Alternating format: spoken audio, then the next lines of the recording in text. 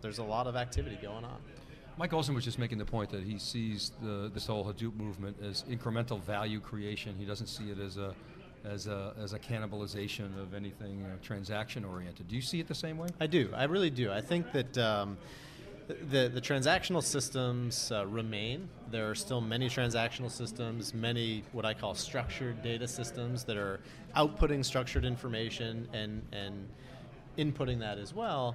There's so much other information that's coming in that frankly I think was difficult to capture, and that's where Hadoop plays a huge role. It's really easy just to place the information onto HDFS or onto Hadoop clusters, and then you have all the flexibility of the different types of analytics that you can do with it. And so what Vertica sees is really where those two things come together.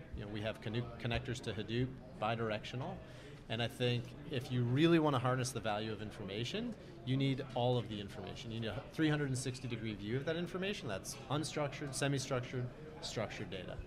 Yeah, so somebody tweeted out today, I don't believe Hadoop gives me a 360-degree view of the information, and it's not like an enterprise data warehouse potentially. So talk about that a little bit and what role you guys play there. Well, I think one of the most important factors for getting information out is the ecosystem of tools that can connect to any data source, whether it's an enterprise data warehouse or it's Hadoop or it's something else.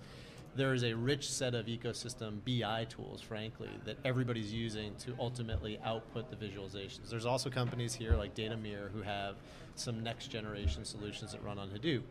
But I think that that's a huge part of it, being able to have the applications that are written to analyze and report the data communicate directly with Hadoop. And to a certain extent, that sometimes lack of structure on some of this data can create challenges because a lot of those tools were made for SQL as an interface, and it's not there. But that's coming, and I always think there's going to be a lot of other sources of data, and what we as vendors have to do is make those connection points between all these different pieces of infrastructure seamless so that you can use the best tool for the job, but you don't have to go through the pain of integrating everything. And I think that's the direction that we and many others in this space are trying to move towards.